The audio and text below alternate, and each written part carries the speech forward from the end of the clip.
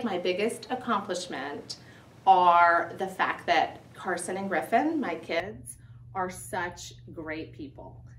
And they are so well-mannered, and they're fun to be with, and they are kind.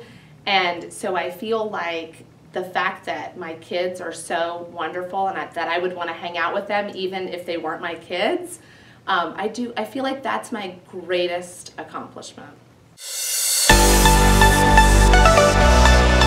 Pretty much everything. I've been told that my laugh is very distinct and it comes quite easily. So you can probably hear me laughing all the way down the hallway because lots of things make me laugh. It doesn't really take very much. I tend to laugh the most in situations where I'm not really supposed to be laughing, like when I'm in the middle of teaching, and sometimes I'll mess up something and I'm trying to be serious and I say something funny and then I start laughing and then I can't pull it together and the kids start laughing and then we all start laughing, and so yeah, not much. It takes very little to make me laugh, and it's harder for me to stop laughing.